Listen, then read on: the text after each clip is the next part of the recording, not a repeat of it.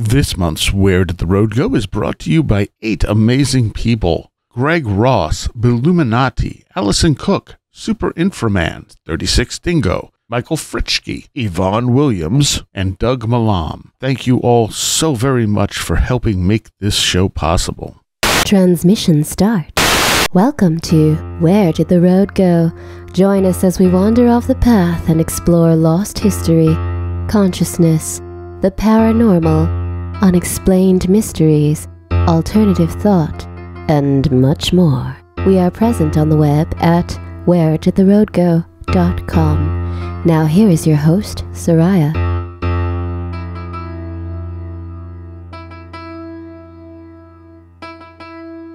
Quick introduction to this show. In this show, we will be dealing with themes of religion, extreme religion, or, religious extremes, as well as mentions of suicide and such. I just want to give you a heads up before we go into this, what I felt was a very interesting conversation.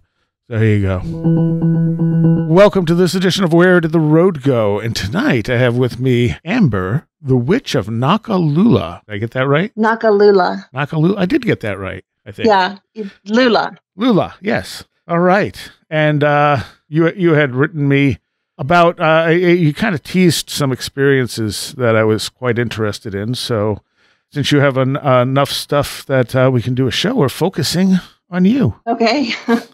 Well, I guess I'll just preface by talking a little bit about the background of, I'll go into the etymology of the word demon and Goetic just a little bit. Okay. And I'll talk about, first of all, I'll just sort of talk a little bit about the background and set this up, like why we have certain connotations with these, whether you want to call them thought forms or energy beings or just part of our psychology, our bicameral mind.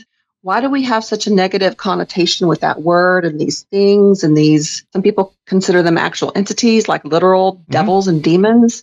And I think it really can be broken down into looking at history and the victors of history and the dominant group think they always write the narrative. They write the history. Yeah. And the adage that history is basically the story of the conquerors that's very true. Graduate school, one of the periods that I studied was the Middle Ages, and it basically medieval literature in particular. And with that came looking back at the burning times, and into that led me down a path which I was already aware of because I had studied it before, but the grimoires, the Goetias, and it sort of just rekindled my interest in a lot of things occult because I've been into the occult since a very young age. Okay. So what got you into it in the first place? The only way I can say it is because I was always called it, whether as a slur or just a fact, as a funny thing, like a joke. I was always called a witch. Okay.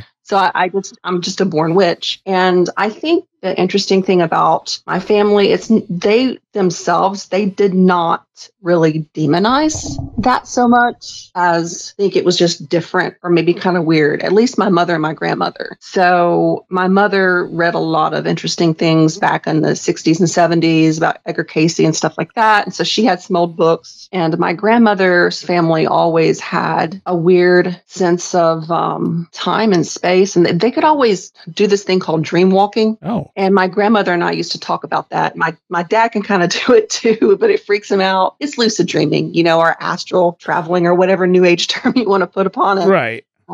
We've just always been able to have fun dreams. And I guess even though they definitely had the dressing of Christianity, they were first and foremost, my mother and my grandmother would have been some more spiritual.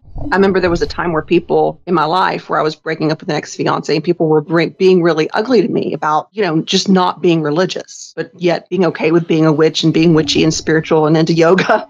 And she actually stopped calling herself a Christian and started calling herself a Methodist because she did not like the way people were treating her granddaughter. That was my grandmother. And my grandmother, if you asked me, I would have said she's very religious. But, the group think didn't come before family. It didn't come before integrity, and it didn't come before love. That's awesome. So because there's something higher out there than just obedience to a group. And I think when we talk about light bringers and the left-hand path, that's actually what we're talking about. Like that love being the strongest emotion and the light bringer bringing in the light. Because how do you slay a vampire? You drag it into the light. Right. That's the best way to slay a vampire without being gory.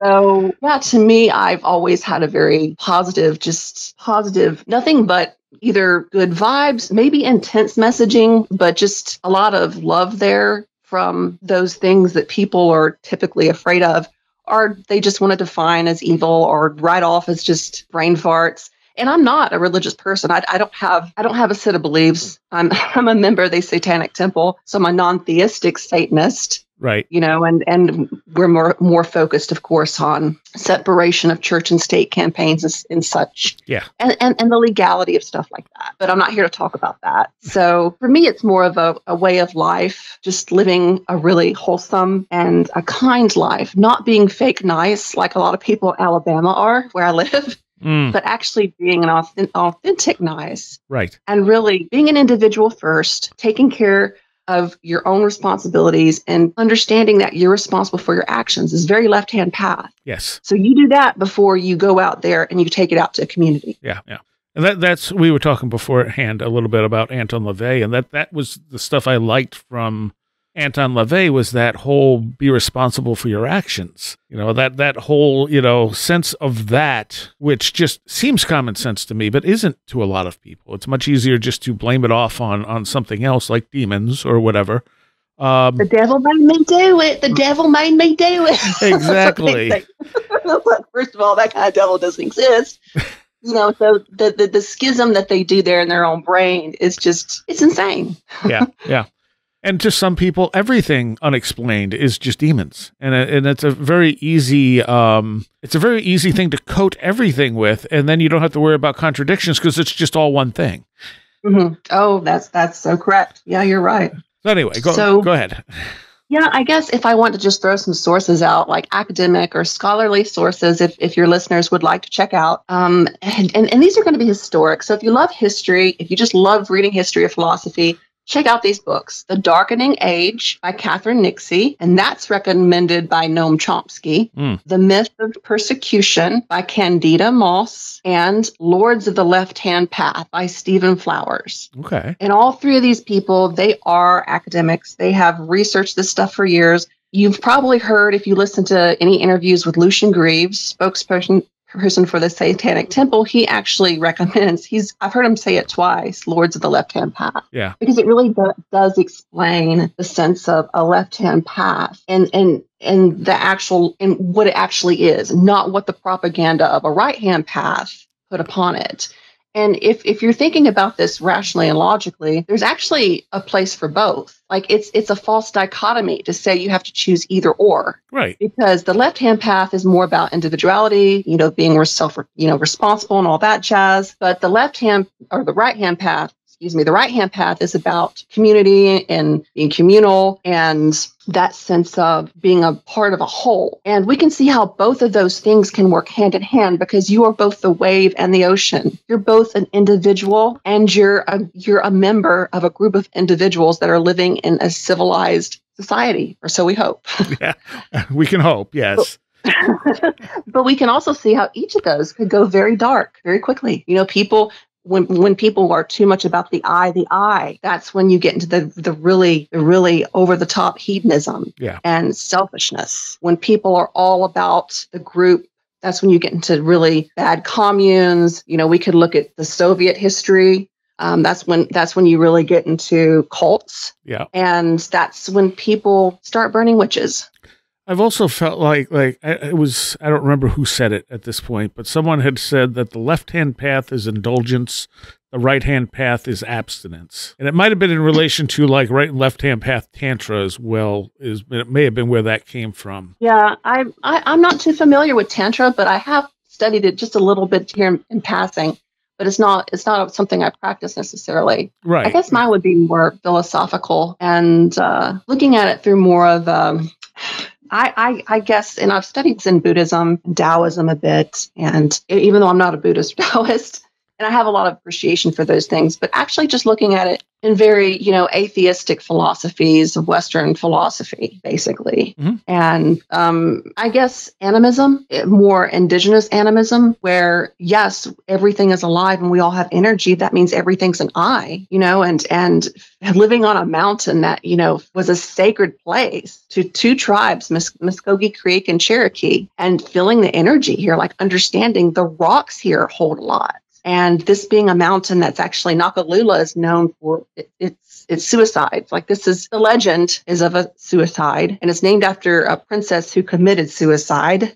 And people come here to commit suicide. Please don't come here to commit suicide. Maybe we should have said a trigger warning, but so Noccalula is there's a lot of heavy energy here, and I got off track talking about that. I apologize. So is it kind of like the suicide forest in Japan? It's not quite that bad. No, not near. But it's a heaviness, and it's interesting because about 3 different ecosystems meet in North Alabama. If you've ever listened to that podcast, The Defensive Plants, they always talk about how North Alabama is Alabama in general is one of the top 5 states for biodiversity. Really? I think the only 2 that beat us out, California and Texas. And I know this because I'm into gardening and I'm a naturalist and all this stuff. And my husband, he's actually, chair of a science department. So we're very much into just nature and stuff like that. Right. So, and my backyard's a meadow. I made my backyard a meadow that I cultivate every summer. I have a pollinator meadow for wildfire flowers. So, and I love to garden. But sorry, I could talk about plants, but we're not here to talk about plants. Getting back to what I was going to say about these 3 books, I'm sorry about that. You may have to just quit that. But I think that just to go through some quick history, and I'll just read through my notes really fast and kind of go over early Christians. We had these early Christians called Desert Fathers, and they were these ascetic bands of basically angry young men or psychopaths, whatever you want to call it. And the equivalent would be basically the equivalent we see today would have been or would be ISIS. Okay. They were religious zealots and they destroyed the classical world. And this is just history for those of you guys who didn't take world history. And I know in states like Alabama, it's not required. So that's that. But these religious zealots are the reasons that we have missing gaps in our art and our history and our literature. Yeah. And eventually the Desert Fathers were actually when the Catholic Church, the Roman Catholic Church, became the state religion of Rome in 300 and something AD under Constantine. They took in these Desert Fathers, and I'm saying that with quotes because that's really being way too generous. I mean, these were basically terrorists. Right. And they would go into places and whole communities, and they were, today we would call them anti-Semitic. They persecuted the Jews. They persecuted so many different groups, even of other different Christian groups like the Cathars, various Gnostic groups that were around at this time. Right. And they became the henchmen of the Roman Catholic Church, the early church. And they are famously responsible or infamously responsible for the murder and torture of Hypatia of Alexandria and the burning of the library of Alexandria. So that is how dark the right-hand path can get. Right there's an example of that energy, that ferocious, frenetic hatred, and I would say evil that can take over when you get a groupthink that's so bent on demonizing. And they demonize knowledge. They demonize women because they don't understand how women can bring forth life. And they demonize other peoples because they don't like the way they think. And they reside outside what they see as orthodoxy. Yeah. And when the orthodoxy wants to get rid of the other with a capital O, their modus operandi is to demonize. And when you demonize people, it makes it okay to kill them, to murder them. Right. And to commit genocide. And that's wrong. I think everyone would agree that's wrong. Yeah. It's just, it's something that too, like our culture today is so good at demonizing certain groups. I mean, because we know the psychology behind this now. Mm-hmm. Yeah. And it's something like we never learn these lessons. Like, why humans can you not just learn? Why can you not just learn? I have a saying, and I've said this for years, and I think I heard it on some cable TV show, but all monsters are human. Yeah. And it's just all monsters to me are human. Like, I don't look at Goetic spirits. I don't look at unicorns or chimeras or dragons or whatever religious or mythological creature you want to talk about, I don't look at them as being evil, because I'm not sure if they're real or not. They're probably not, but I'm not going to say I believe in something. But the thing is, I do know humans are real. I don't know if I believe in humans either, but I know humans are real. And I see the very monstrous acts that humans do. And I think, go ahead, I'm sorry. That's okay. I've said repeatedly, like when something weird happens around me, it's kind of like, I hope that's not a person. Like, the weird poltergeisty stuff, that's fine. That doesn't, I don't feel threatened by that stuff. But if someone was breaking into my house, that I'd feel threatened by. Oh, most definitely. I completely understand that feeling. I think that, go ahead, I'm sorry. No, I was just going to say, it's the people that are scary, not so much the paranormal stuff. Yeah, I don't, and it's so normal for that stuff to happen around me that I just don't, if I know it's just, I can't explain it. I'm like, oh, okay, that's just that again. But if I think it's a person doing something weird, that's when I get terrified. Yes. Yeah. Especially being a woman, especially being a woman at this any time, really. But I think one thing that is very clear is that through history, if you're looking out at history objectively, as objective as you can, like, I don't know if anything's fully objective, but outside of a church school, if you're looking at history outside of like a religious institution, before the institution of a state-ordained religion, Rome was actually very tolerant of all religions and gods and philosophies of various different types, because Rome was basically the center of learning and civilization, and Rome was quite proud of this. It's not that they punished Christians for being Christians. That was part of the lie told. They punished Christians for breaking the law, because Christians were a very new, very frenetic, very loud group. And they were breaking the law. They were committing acts of terrorism against the state, and it's not that their belief system was so offensive to the Romans. I mean, the Romans had crazy gods and crazy stories about their gods. I mean, Zeus and all the affairs he had and stuff like that. So, it's just, but I think that there, especially where I live, there's this great myth of persecution where everything that the right-hand path people have done, they've projected onto other people, like whether it's domestic violence or being cruel to animals or hurting children. That's in their churches. That's in their schools. That's in their church school. That's in their culture, and that's in their families. And that's scary. And any of us who grew up Catholic or went to Catholic school, a lot of us probably saw this firsthand. Yeah, unfortunately. The ability to project your own evil crimes onto other people is just not something that I can overlook or forgive from the right-hand path. Yeah. Like the great defamation and demonizing that they've done to everybody else is not something that I'm ever going to be able to forgive, because it is unforgivable. That's why they have to make up conspiracy theories and such like that and put it off on other people, because they don't want to look in the mirror, because if they looked in the mirror, they'd see the monster is actually them. Agreed. And luckily, I was not raised overly religious. I think I may have gone to church once. And my grandparents were very religious, but my parents never particularly seemed to care. They considered themselves Christians, but never really did anything about it, But like going through historical stuff, when I started learning the history of Christianity and stuff, I was just kind of like, man, they have committed some of the worst atrocities of anyone out there, of any, I mean, the blood on, during the witch burnings and the torture and all that stuff, I mean, it was just unreal. And I sort of developed sort of an anti-Christian sort of view of it, where I was just like, well, Christians are bad. And over time, I've met so many good Christians, like actual good Christians, where I'm like, okay, I'm clearly painting this with a very broad brush. Like, the history may be bad, and there is always going to be bad people in every group. But now at least I can say I know a good number of Christians who are very good people. And so I don't have that sort of antipathy I had for it for a bit.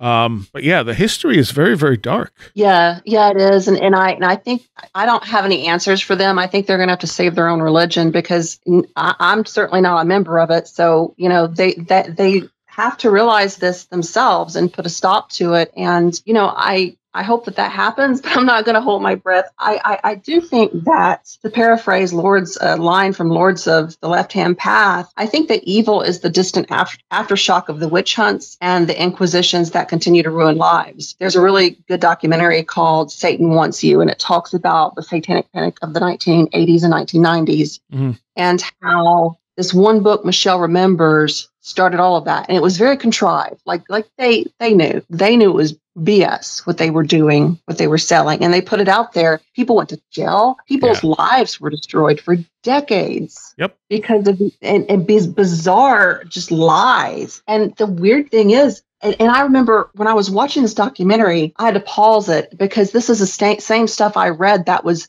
basically that witches were accused of in the Middle Ages, witches and Jews and the whole blood libel tropes. It's so horrendous that people still use to this day. And we've seen this crop up again in recent times, a few years back with conspiracy theories. So I don't think we ever made it out of the Satanic Panic. In fact, I don't think we're clear of the burning times.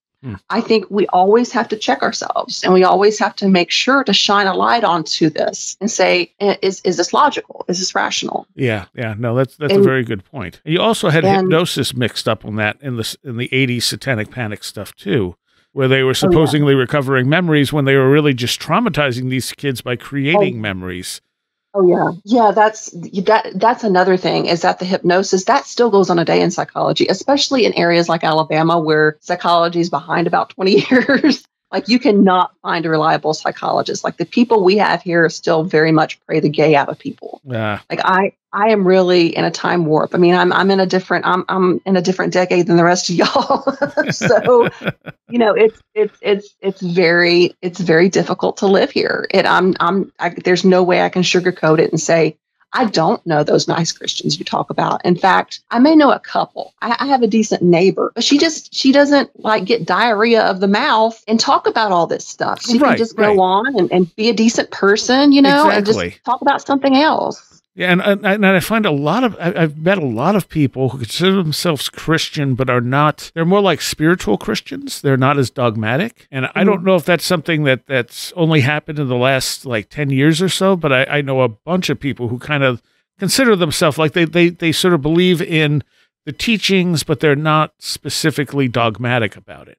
Yeah. And maybe that's going to be the next step to where they sort of have like the spirituality, and maybe a step further, they'll actually one day be like non-theistic Christians. Maybe. But that's up to them. I mean, I don't know how that can evolve. They've got to write their own story, you know? Yeah. And everyone has different needs out of spirituality as well. So it does scare me when they say things like, oh, well, if I didn't have the Bible, I think I'd be a worse person than what I am. And I'm like, really? You need that to tell you not to rape and kill people? Like that, like you just don't know not to do that? Like, obviously, to me, evolutionary biology tells us that it's actually cooperation, not competition. That's why we're here today. Yeah. You know, we understand, don't cause suffering. Suffering equals not good. Suffering is bad. Don't cause suffering. And that's just having some sort of cosmic morality is what I call it. Yeah. Yeah, that works. But, you know, and on the topic of good and evil, the way that evil has been defined in the classical world, especially in the Middle Ages, is quite different than the humanistic definition that we have of evil today. Like if we were to go out there and use the word evil in the vernacular, we would take the word evil to mean something like, well, genocide is evil, or murdering people, that's evil, or stealing from people, that's evil, right? And it certainly is true to me. I would call that a type of cosmic morality. But the early church actually took evil to mean more of a dogmatic type of rules or doctrines, such as evil was synonymous with having forbidden knowledge. Yeah. And the Judeo-Christian religions in particular, evil means knowledge. It doesn't mean, don't cause suffering, because they're the character Yahweh, the maniacal psychopath who's uberly jealous of everybody and every other god or gods, whatever. Like, he goes out and destroys whole entire populations and floods the world, and it instructs people to make sacrifices to him and all this other nonsense. So evil had a very different definition back then, or in that mythos, not back then. I don't think any of that's factual, but that mythology, Judeo-Christian mythology, evil basically is knowledge, especially in Genesis, forbidden knowledge. Yeah. And the serpent is the light bringer. And of course, you just mentioned Gnostics, didn't you? And that's very much fundamental to Gnostic Christianity, where it's kind of all turned on its head. And Gnostic Christianity is very much a form of left-hand path. Yeah, I guess I never thought about them as left-hand path, but that's true. Yeah, the Cathars, even though they were ascetics too, they were very left-hand path. And I actually, in undergrad, I eventually, my major was public administration under poli-sci, the opposite of business administration. But I started out as a religion philosophy major, and I read a lot of the Gnostic stuff. And I remember thinking, this sounds like Satanism. And it does. It has a lot of the same, I guess, ideas and notions as Satanism. Some satanic beliefs. Yeah. I mean, none of these things are 100% like everyone who, like everyone who considers themselves a Satanist obviously doesn't think the same way. Everyone who considers themselves Christian doesn't think the same way. And I'm sure the Gnostics had different branches between, because no one experiences the world the same way. That's the thing. Mm-hmm. That's very true. It's all through viewpoints. Yeah. And experiences. And, if you have bad experiences repeatedly with a certain type of person, you might, feel it's okay to like hate that type of person. Mm-hmm.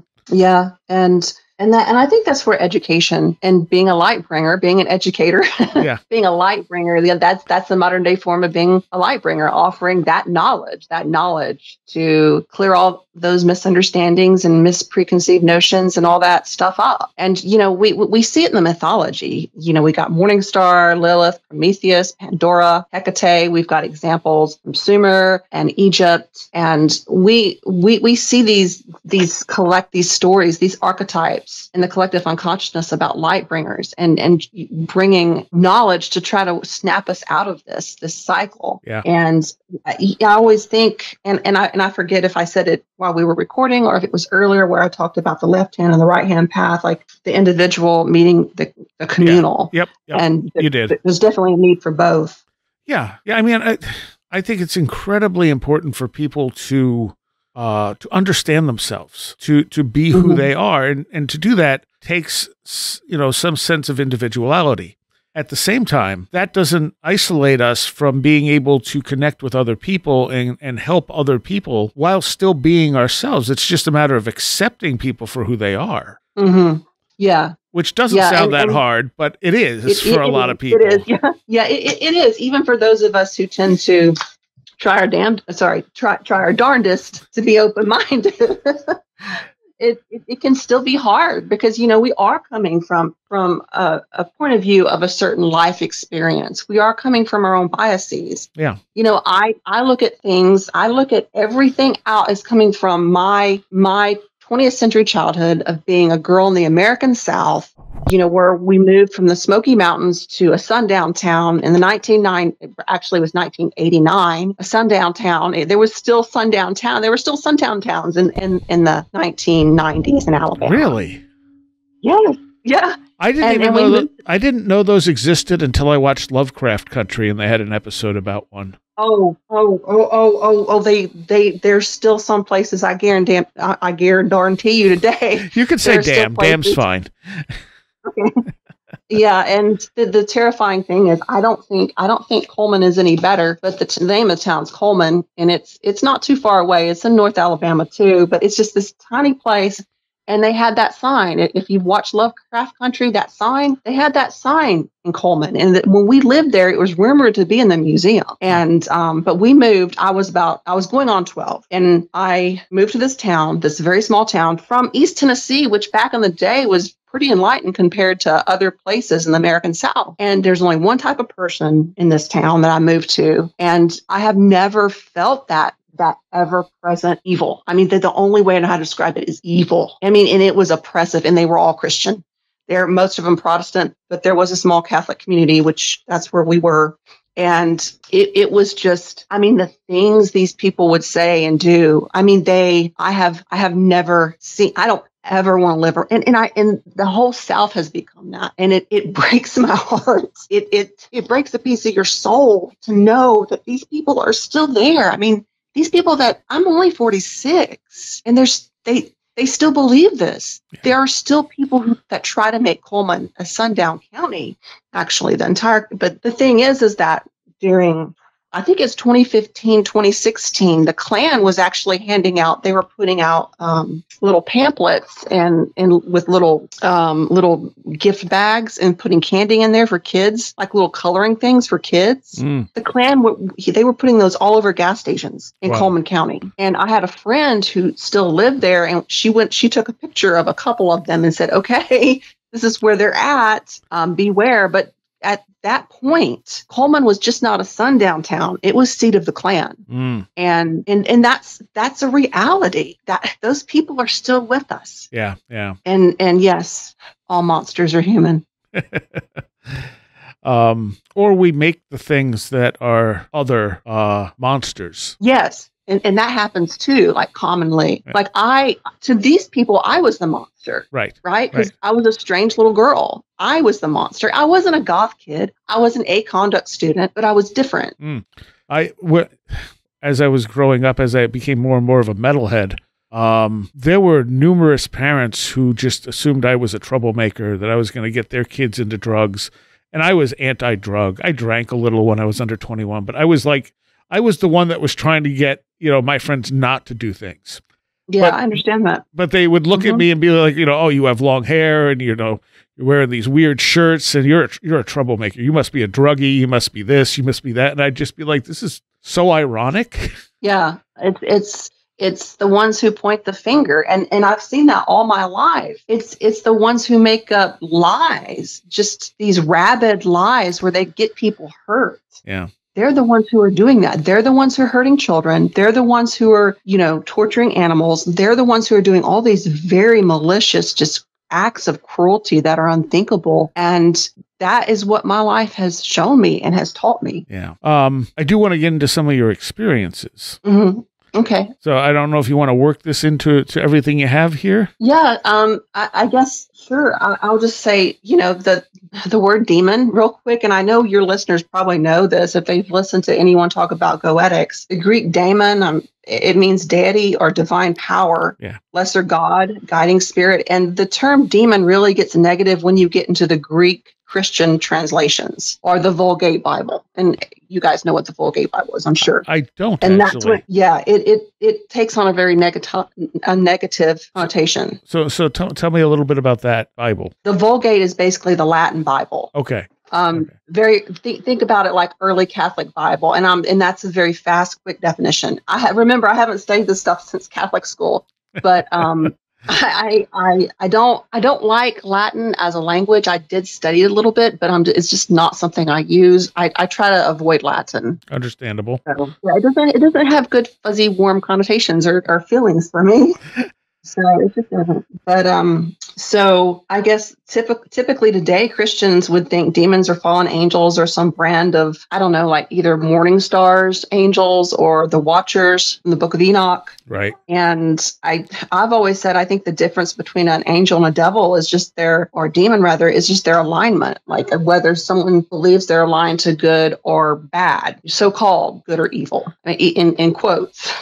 Yeah, and I've always used the example of like a cat. To us, that cat is a good, cute little creature, but to a mouse, that's like the ultimate evil. Yeah, unless you're one of those cats that like to carry the chipmunk around like a baby, like one of my cats. Well, there are those too. Yeah. But if you're a mouse and you see that cat bearing down on you, that's the mouse equivalent of a demon. Oh yeah, that's true. I suppose it is all about perspective. Yeah. But, I love demons and I love cats. So I guess I'll always take their side. And see, that's my biases, right? Like, because those are the people who have had me. Right. So, all right. So what do you want me to tell or talk about in particular with a experience with a Goetic? What were your, were you practicing magic at the time?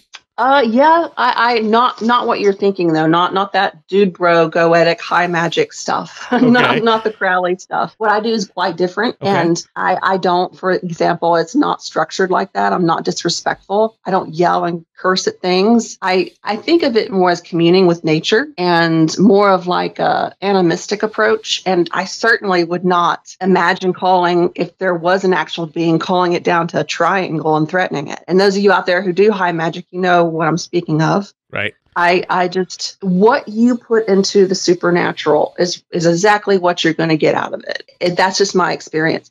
Like if you're being all freaky and creepy and trying to look for a big baddie and you have really just bad intentions, that's what you're going to get. If you're looking for something else, if you're looking at it because maybe you've always known it, in my case, I've always known it. If you're seeing it as protection or as a protector or as enlightenment or as just a friend, that's what you're going to get. And even the most unpleasant paranormal experiences I've had, I always look at them what was this trying to teach me? I've never looked at them as, oh, that was evil, that was trying to hurt me. It's like, no, what was this teaching me? Yeah. And that's, I've had a couple that I kind of put me on pause for a minute where I was like, okay, why did you freak me out like that? But Right. then I realized I had someone in my life that they wanted out of my life. Oh, okay. And I'll just talk about this briefly, this one instance. And remember, like a lot of this happens in that liminal space between waking up and going to sleep. Yeah. And where you know that you're going lucid, but I'll still sit up in bed and be able to move around, and there'll still be a presence, sometimes a 3D opaque form with me. And I don't know, that's rare. And I know that may sound crazy. And hey, maybe it's just a brain fart. After all, I am an atheist.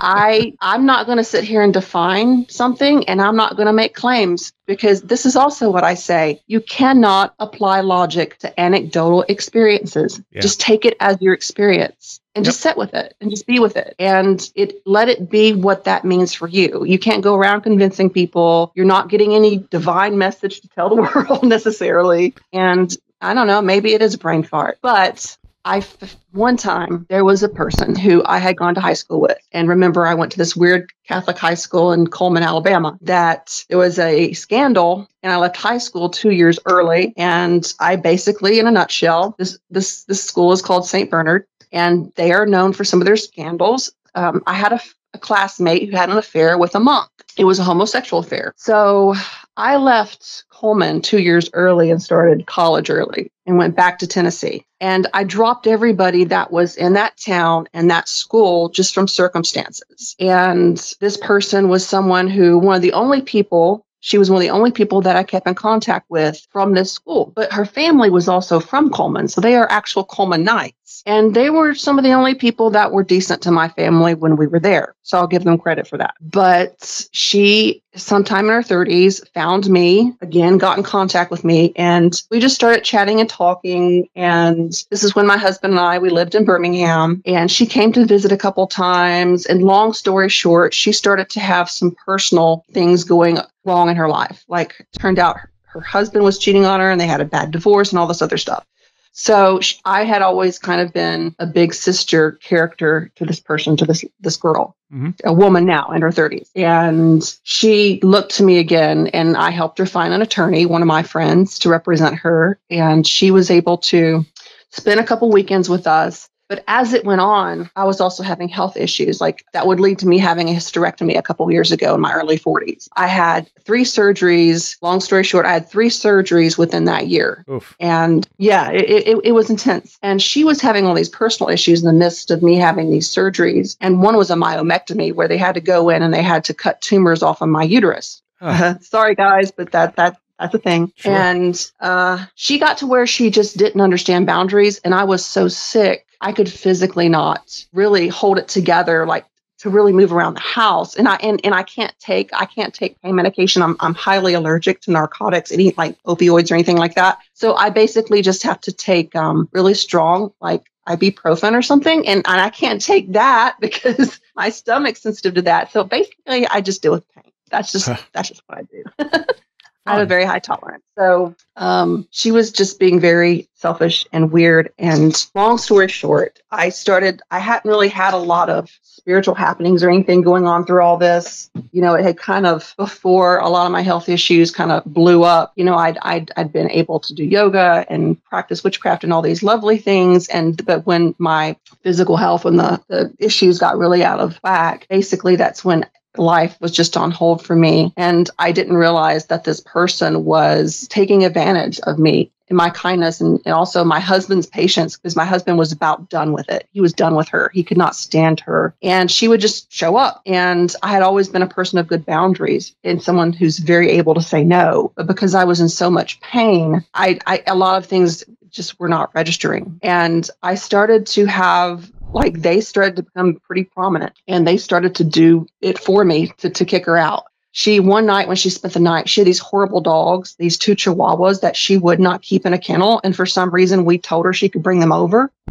And we have house cats that are not allowed outside. And at the time, we had a couple house rabbits. And we'd have to move everyone in the bedroom where I was. And we were basically walled up in this bedroom while this you-know-what was just laid up on our couch because she was so distraught she couldn't go home. Yeah. Well, one night when she crashed at our place with these 2 obnoxious dogs, and they were sweet dogs. They would mind me, but she didn't make them behave. And she was spending the night one night, and she woke up and she said she saw this figure as tall as the ceiling, and we had tall ceilings, that was looming in the doorway of the living room, that had walked out of my bedroom and was staring at her. Just a solid black figure just staring at her. And she said that scared the poop out of her, and she got the intense feeling to leave. And she started to just see this person when she was taking advantage. And I wasn't doing anything. It's not like, I was calling anything up or anything. And in the midst of this, I was trying to I'd basically told her to just not come around because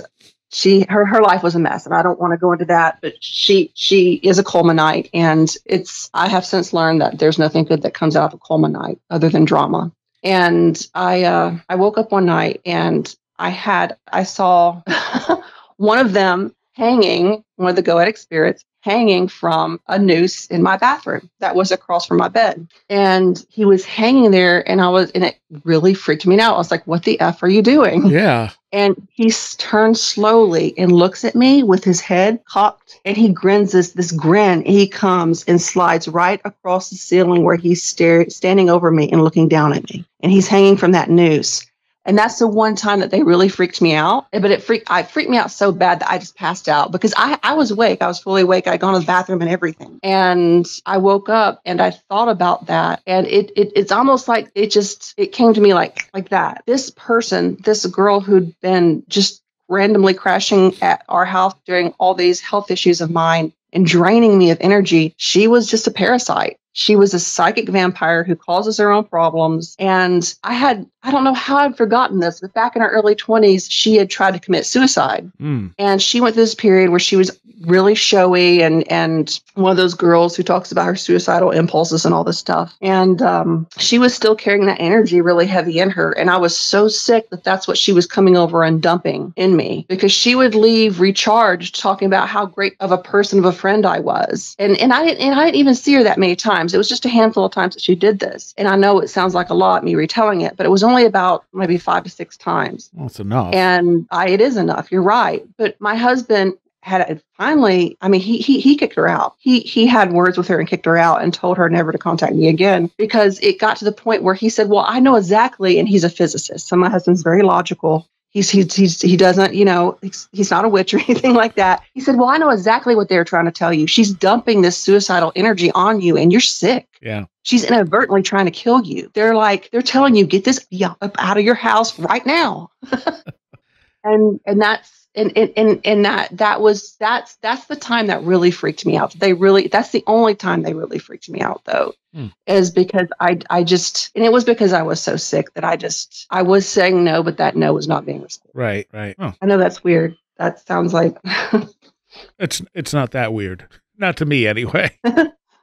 But that's very, very kind of like on point for what they're trying to do. I mean, showing themselves to her, appearing as kind of terrifying. Mm-hmm. It's not subtle, I guess is what I'm saying. Yeah, but they've never led me astray or hurt me. Yeah. Or they've never really hurt anybody that I know of. I mean, the thing is, they're just, I think wherever, we have these 3D brains and we're trying to function in the 4th dimension. And we've got these little 3D brains, right? Yeah. And I think wherever they are, if they are outside, if they're like non-local to us, to our brains, I think sometimes they're like, what the hell are y'all doing? Get it together. And I think that frustration with me having been in the past way too kind, I think that's another reason why they were always there, because I don't think they like it when kind people get really taken advantage of. And I know that sounds, may sound the antithesis of what people think when they think of a Goetic spirit or a demon or whatever they want to call it. But that's been my reality with them. How did you how do you assign them as Goetic spirits? Like what makes you think they're Goetic and not something else? What they tell me. Oh, okay. They are very clear. I don't feel like I should say too much because I don't really have a right to. I'm not one of these people who's going to write a book or tell you what to do or betray their trust. Right. Because these are my family. These are my people. Mm-hmm. And I think, and maybe it's all in my head. Maybe it is just all local to my brain, right? Maybe it's my bicameral mind. Well, if it is, it's projecting outwards as well. Mm-hmm. Oh, most definitely. Most definitely. But this is the atheistic part of me, the part of me that made an AM in logic, right? This is this part of me talking. And again, this is, we could use this, this is the logical half. Right. This is, not my emotional brain. This is my logical brain. And in order for them to function and be healthy, they both have to be in conversation with each other. Yeah. Some people would call it the feminine and the masculine, whatever you want to call it. Right. It's the same thing to me. Balance is incredibly important. Yeah. Yeah. Whether this stuff comes from within us or without us, it's a real thing. I mean, this is kind of my statement about this show is that whatever these things are, these experiences, they've been with us throughout time, recorded history, across culture. I mean, they have different masks, but there's something there, whether it just be us, a human experience that we don't understand, or something else outside of us that's communicating with us. It's like they're still real in some way. Yeah. And I totally get that. I'm not a materialist. I wouldn't want anyone out there to confuse and conflate, materialism with atheism, because atheist is just a negation, right? What you're not. Like, I'm not a theist. Right. It's just a negation. So I'm not a materialist either, though. I don't think everything's just made of like matter and that's it. I think there are other things out there that we don't know how to measure. Yeah. And I think there's things that it's very possible we just don't know how to perceive this stuff. We don't have the capabilities. So, the way our brain works, it's interpreting stuff. And I've said this a lot, like, especially when you get like these weird one-off monster encounters. So someone might be wandering through the woods and they encounter this piece of consciousness that it can't interpret. It flips through its Rolodex. The brain flips through its Rolodex and goes, what is this? Well, I don't know what this is. And things I don't know are scary. What else is scary? Monsters. Right. It must be a monster. Right. And I try really hard not to do that, but I think it's been easier for me than most because I didn't stop seeing. I didn't have that point in my life where I stopped seeing the imaginary friends, so-called the imaginary friends. Right. And I've had one that followed me for a long time through childhood, and I think I understand why that was. And I think that's not unusual. I just think we don't talk about it. And I don't think that we should be afraid to talk about these things. I don't think that we should, whether it's the materialist or the church or churches, I don't think we should allow them to shut us up and to define these things for us. It's your anecdotal experience. Yeah. And the thing is, you can make whatever rules you want for yourself, but that doesn't mean anyone else has to abide by them. Right. And that's correct, because, someone who, like, for instance, they don't always look human. And I think when things don't look perfectly human, or maybe they're trying to be too perfectly human and you get into the uncanny valley phenomenon, right, I think people get really freaked out. And I think that's what puts a lot of people off, is that it's not the familiar. Yeah. Now, have you had, I mean, like in stuff you've seen, how not human has this stuff looked to you? I mean, I've seen everything from things that would look like, I don't want to sound goofy, but like I want to say a modern, like a tall, what people would, I don't even know how to describe it, but I guess I could physically describe it as humanoid. Okay. Maybe not, I don't want to use the word elf because everyone's going to think like fantasy, Lord of the Rings and all that stuff, but right. Definitely the ears and just mixtures of just an alien. We'll just say alien, but not I'm not grays or anything like that. I don't know what people are seeing there, and I don't know what that is. But the things I've seen have been maybe it's just unique to me, or maybe it's just. And I've seen things that do look very naturey. Naturey. I think I made up a word. Very, very earth spirit. Very, very. If you're talking about like a Shriland spirit, or I've seen things that you may classify as angelic, which would be the same thing as demonic. Right. I've seen the tall shadow figures. I've seen the ones that everyone talks about they're scared of with the broad shoulders. But to me, that's not scary. But okay. I find that comforting. See, and that's how different the aesthetics are. Yes. Oh yeah, absolutely. And I mean, even angels, I mean, in the Bible, angels were terrifying.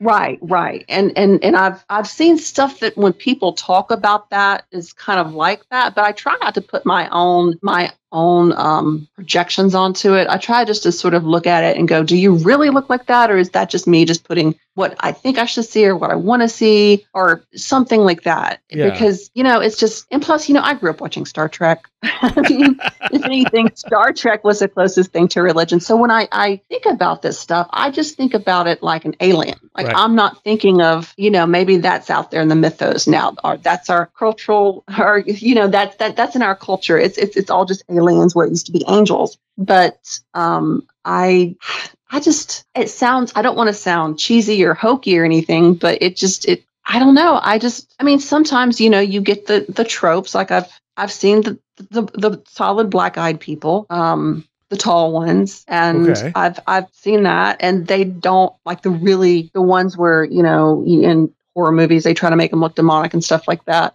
But that, when they're there, they're usually trying to bring in a message like, okay, girl, bring your A game, because these people are at the door and we're going to war. And I know I talked to you a little bit about my human rights campaign I was on and all that jazz. But so it's always been positive, regardless of what it looks like. I guess that's why I don't put so much emphasis on looks, because everything everyone else says is scary. I'm like, and, Right. We do have to take a quick break, and we will be right back. All right, quick mid-show break here. And first of all, contact info. Everything can be found at wheredidtheroadgo.com. So just head over there. You can click the contact link, and you'll find emails for everything. And you can message me right through the website as well. There's a little pop-up that shows up and allows you to message me. So, but email is usually a little more reliable. Anyway. All the shows are there, all the way back to the beginning, all our social media, Discord, Facebook, X, Reddit, everything can be found there, wheredidtheroadgo.com. And of course, if you want to become a patron, it's only $3 a month, and you get extra content pretty much every week, as well as the shows a week early, and some extra special stuff thrown in on a fairly regular basis. All right, so also if you like heavy music, check out my music show, The Last Exit for the Lost. You can find that at thelastexit.org. It's weekly. It's really long. It's like 6.5 hours long every week. And we have live bands. We have a lot of really obscure stuff, good obscure stuff that we play on a regular basis. And it's all, not all, but a lot of it's archived at thelastexit.org. So go check it out there if you're interested.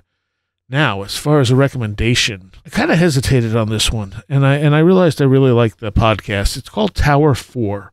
I don't think I've mentioned it before. It's not amazing, but it's intriguing.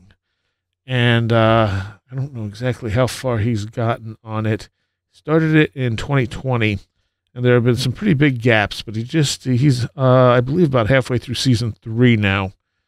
And it's about a guy who's in a fire watchtower out in the Midwest somewhere, and he has weird stuff going on in the forest around him.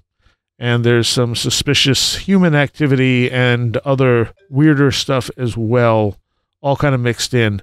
The acting is not, the voice acting is not the best, but it does get better as it goes on. And the story is good enough that it keeps it, whatever weaknesses it has, the story is intriguing enough that if it goes somewhere interesting, which it has so far, it'll be a pretty decent podcast. So I guess the ending will tell us whether or not it was worth all the time. But I find myself generally listening to new episodes as soon as they come out. So apparently I really like it because I don't do that with everything.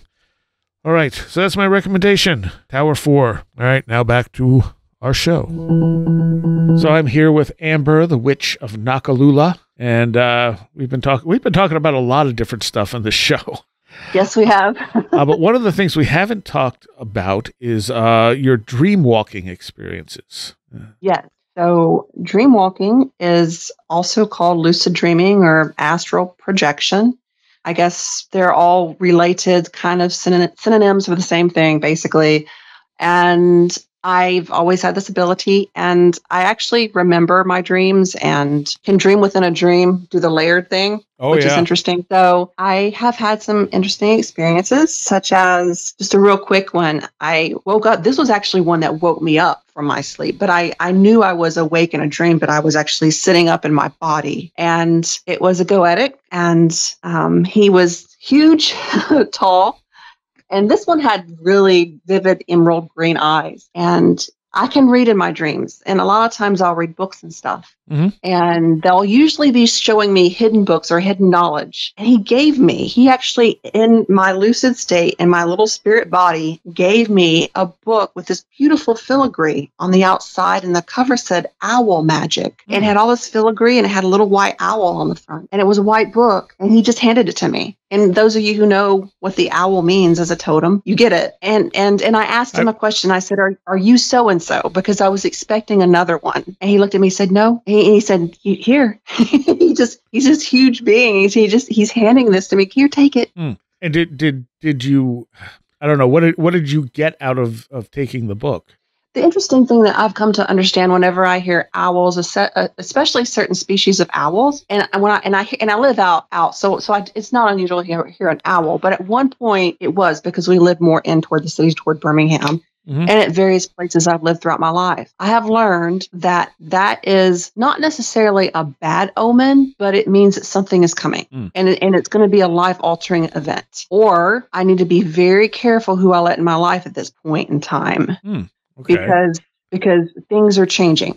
Owls, to me, they warn me. That's what they mean. And owl magic, the owl, that totem or spirit guide or whatever you want to call it, you feel comfortable calling it, it teaches you discernment, to discern and read people. Owl people have the uncanny ability to look into people, to see people's intentions, even before people know their own intentions. And that's what I got from that book. Oh, I've been offered books in those states. The one I most that stands out the most to me was having a hooded figure in a library walk up to me and say to me, "These 6 books contain everything you could ever want to know." And I immediately was like, "Oh my God!" And I took them and I opened them up and I read a little bit and then immediately closed the book and said, "No, I don't just want it handed to me. I want to discover this stuff," and handed them back to him. That's interesting.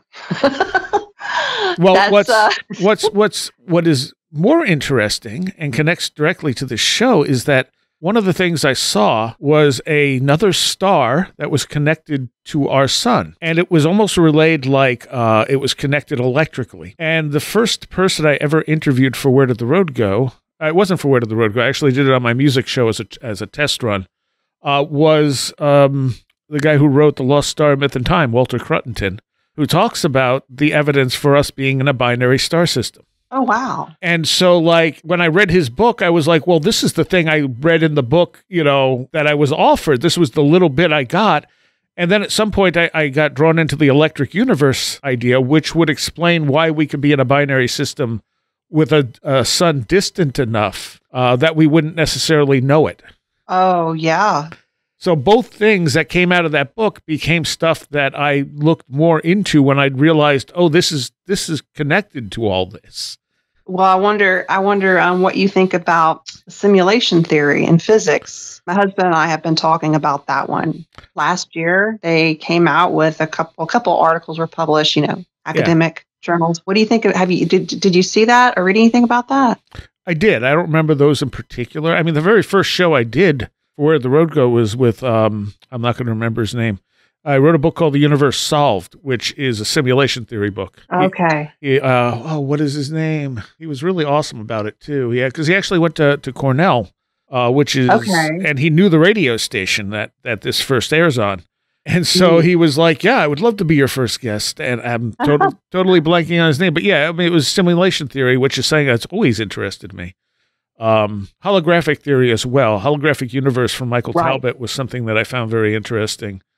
Now, and do you think either of these explains liminal places? It could. Okay. I mean, I find that like if you use video games as sort of like a model for our reality, it works incredibly well.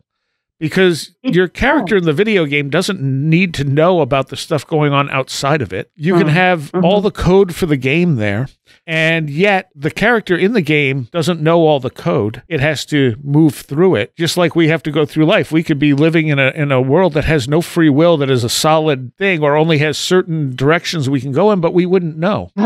What if Goetics are the code, or they're part of the code? Yeah, exactly. And and of course there'd be some people that would say we shouldn't have that knowledge. True. I think we should. I think that's part of, if you want to talk about an eternal soul, that is knowledge, is cracking that code. And I know we're talking about very fringe physics here. My husband would love to be part of the conversation right now. Yeah. I mean, I don't know if we're living in a simulation per se, but I think that like oh man, I got to look up his name because I feel bad not remembering his name. But he wrote a second book called basically it was talking about how regardless of whether this is a simulation, it behaves like a digital versus analog world. Okay. Yeah. And now I got to look up the Universe Solved and get his name. And then I'll remember it right before I see it. That's always the way it goes. Jim Elvidge. And what's the name of his other book? This is Universe Solved, Simulated Reality. Which I've never actually read. I had heard him on Coast to Coast. It was like, I want to talk to him about this stuff. And he was, nice enough to come on. The other book he has out is called Digital Consciousness. Okay. Yeah. I wonder if a lot of this also explains, we're talking about dream walking, things that we've experienced in the dreaming, in the dream time or the dream walking. If that's just another, layer of it all. And why not? I really do look, we were talking about earlier, we had mentioned, I think, psychology. Yeah. And I really do look to neuroscience to provide more of these answers than psychology is going to provide, to be honest. And I think that maybe some people have the neurobiology where they're more receptive to seeing the liminal spaces between the seams, the Goetic spirits, the code. And I think that maybe you and I are two of those people.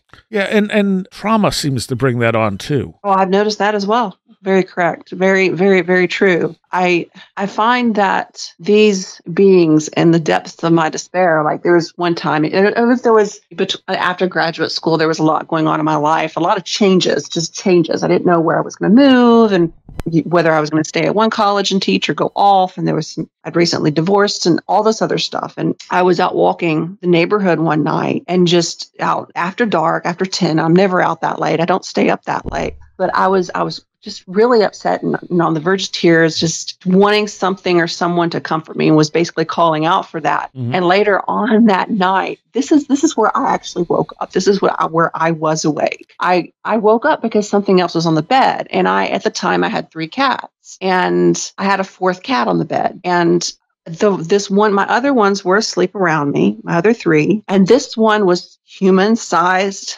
sitting like a cat at the end of my bed with a huge head staring at me, just a black cat, a solid black cat, very sphinx looking with these huge emerald green eyes. And she was just, I could tell the energy. She was just looking at me, like just staring at me, like she stared right into me. And she was huge and I should have been scared. If she stood up, she would have been like fast, Yeah. And I should have been scared, but I wasn't. I just remember her looking at me and she's like, okay, I'm here. I'm here and I'm going to be here. Lay down and go back to sleep. And I went back to sleep and all of a sudden I'm in this beautiful place where it's like a high desert. And it's this beautiful, like almost like Sumerian looking just estate. And I'm in the middle of this courtyard with all these huge cats. And of course, these are actually walking like cats, but there's something between like a lion and a lynx. They're really tall and like on their forelegs. They're walking on four legs and they have these huge ears and these tufts on their ears like a lynx. And they're this beautiful kind of sandy gold color. And they have these collars on, not for ownership, but these are their collar vest. I get the feeling that these collars are for communication or something. It allows them to communicate with humans or something weird, but these are not pets. These are not owned. These are people. And I remember at this point, I'm in this dream and I'm at this place where I look down, I'm a human child and I'm just running back and forth in between this group of cats, hugging them. And these are, you know, they're cats. Yeah. So, and that, I don't know if that was actually a place in time. I've never heard of any place like that. Right. But I just remembered the comfort that experience brought me at that point in time in my life. And that was very much a lucid dream. Like I woke up from that experience and it was morning and knew that I had someone else in the room. And yeah. Have you had dreams that you couldn't wake up out of? There was one where I really thought I got stuck in a dream. And there may have been a couple, but there's been two in particular that come immediately to mind. But one was where I dreamed of an entity that I knew from Tennessee. And I knew of this person from Tennessee. And she's colloquially known, or it's not a she, they are known as the Bell Witch. And there's much put upon that story, greatly demonized. But that I'll just say person followed me from a child and was always a very nurturing character in my life. And there was one time that I met her out there, didn't mean to, but someone else had kind of pulled me into this. And this was someone who did practice that high magic stuff that some of your guests practice. Someone who did do all that stuff with a very clear intention of messing around. And he, unbeknownst to me, did not ask my permission, did not plan to go dream walking with anybody, pulled me into this dream. And it did not like that. Huh. This protective person that everyone calls the Bell Witch, which was never a witch and never a woman, didn't like that at all. And made sure that kept me there until it knew that he was not in this space, this liminal astral space where we were. Yeah. Because it was very, that was the one time that I've only been scared of that entity called the Bell Witch, because I saw them get mad at that guy. Now, how do you know it's the same entity? Because that's what I've always called it, and it's okay with me calling it that, or referring to the history of that. I mean, I don't call it the Bell Witch. I actually know what I can call it, but I that's something I'll take to my grave. So, but what do you think the real story there is? I mean, because I what was the last show we did on that?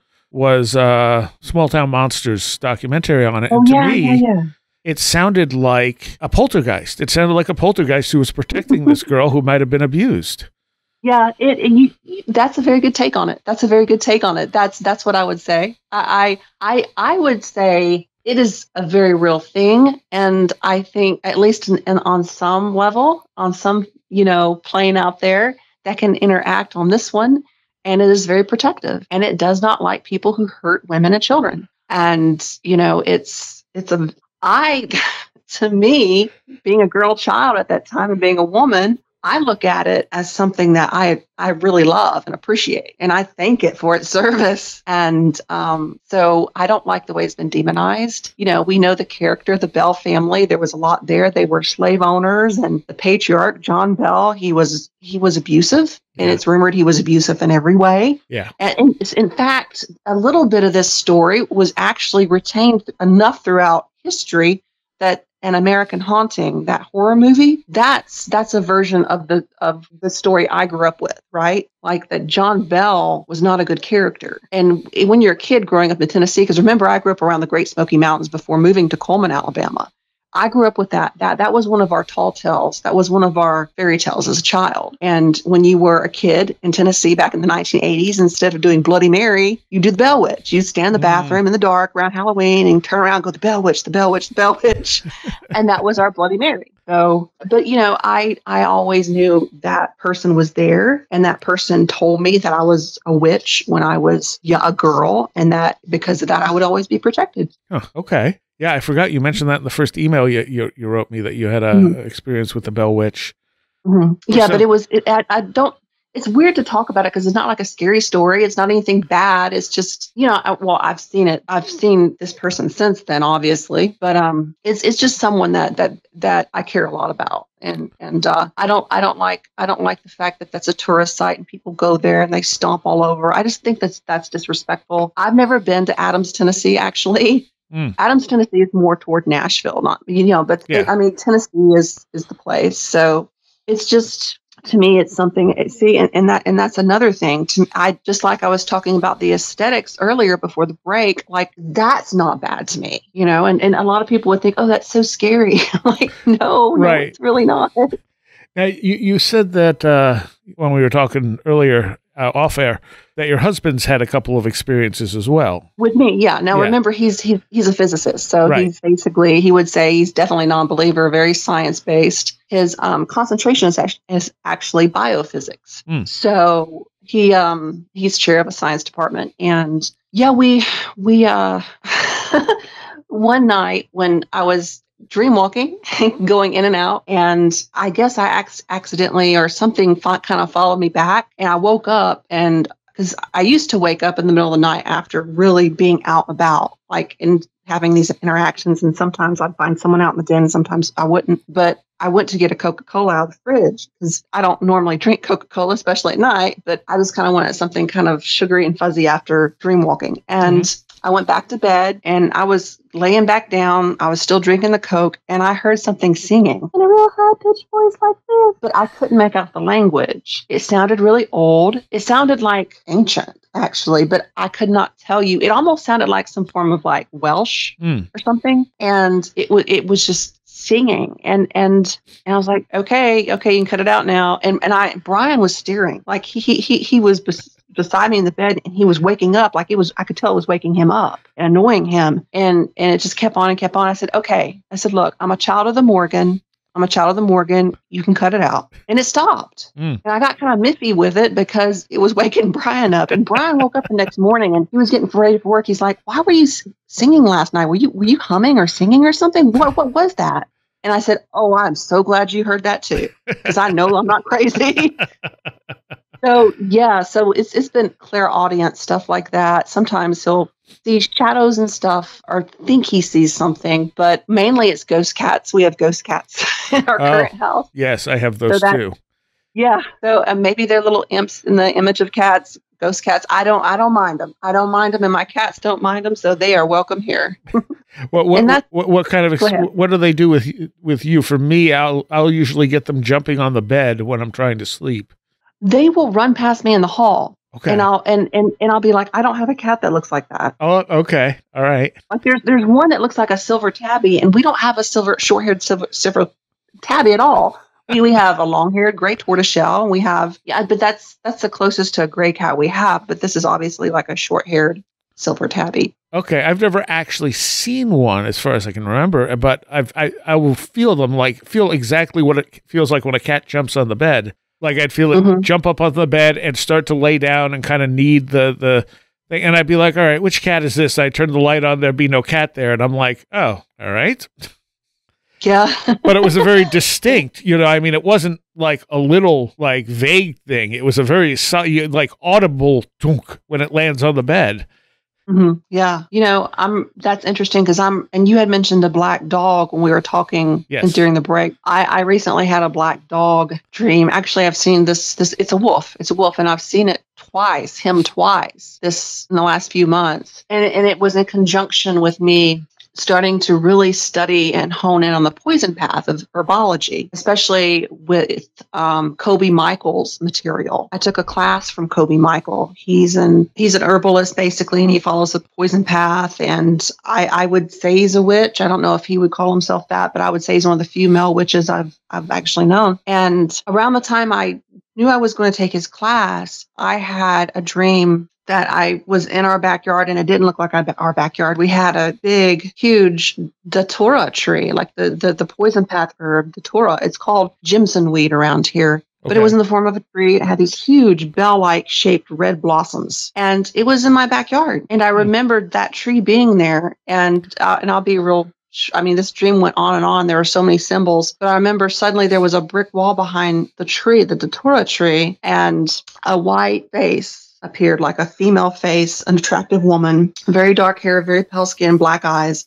But she was looking behind me and looking behind me, what would be to her left over. And I just saw her like you would see just someone come out of a wall. And I thought, wait, which one are you? Like, who are you? And I'm sitting cross-legged from this tree, and suddenly I'm holding one of my cats, my cat Arabelle. And all of a sudden it's twilight, and I feel this presence behind me. And it's this huge, I mean, and they would be huge. It's a huge wolf. It's this black wolf that comes up behind me and caresses like my side and leans into me and nuzzles me. And I'm sitting there holding my cat. He nuzzles my cat, and he's just sitting there with us, just leaning into us. And I'm leaning into him. And we're under this datura tree. And to the side of me, there's suddenly like a screen or a little gate. I'm in some weird kind of courtyard, and I'm not in my backyard, but the tree's still there, the wolf's there, and I'm there with my cat, and we're in some kind of courtyard where there's very much like a city street in front of this courtyard, like some genteel place that's been gentrified.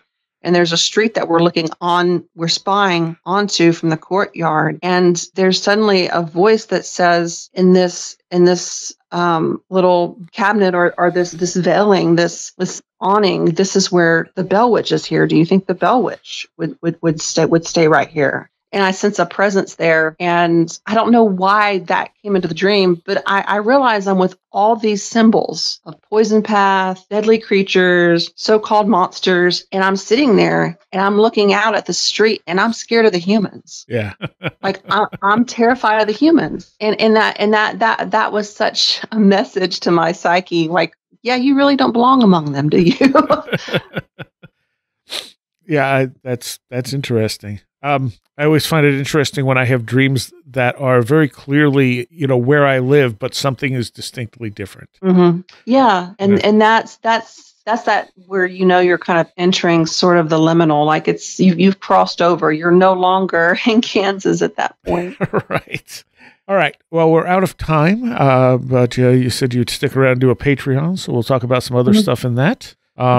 Is there anywhere that people can contact you if they want to talk to you? Yeah, anyone who's interested in anything I'm talking about, you can look me up on Instagram. I don't have like a real public profile. I mean, I do have a public profile, but no big social media accounts. I'm just the Witch of Noccalula, at the Witch of Noccalula. That's me on Instagram. And I basically just talk about gardening and books and stuff like this occasionally. So, yeah. All right. Well, thank you. Thank you. I'm going to take a moment here to thank all of my Patreons. It is because of you that this show is made possible.